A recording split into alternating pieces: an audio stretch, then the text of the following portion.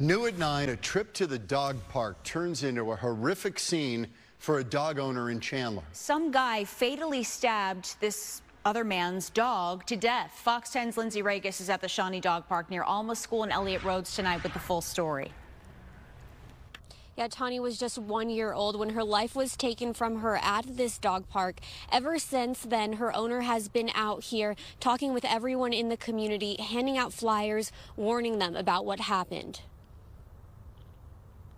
Fun evening at the dog park turned into a tragedy for Conrad Calderon's pit bull terrier mix, Tawny. Conrad says he was about to leave the dog park when his dog heard the main gate open. A man and two dogs just came into Shawnee Dog Park.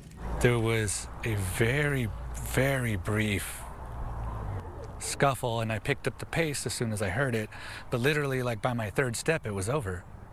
And by my fifth step, I had arrived.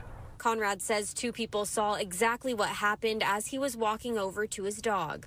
The wife said, he stabbed your dog twice.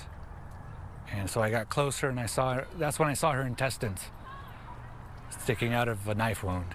The clock was ticking to get Tawny to a vet. Conrad didn't have time to confront the man who stabbed his dog. He was a tall black man with a bald head, and he had two large dogs with him. I believe they're Dobermans or some type of mix of that.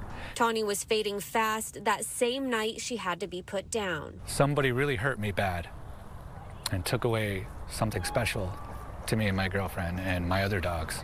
Ever since the attack, he's been at the dog park hoping to find answers. What I need to worry about is keeping my nose to the grindstone and finding out who did this. And I would love it if they were charged criminally for animal abuse or animal cruelty. Chandler police say they are investigating this incident. Anyone with information is asked to call their non-emergency line. Reporting in Chandler, Lindsay Regis, Fox 10 News.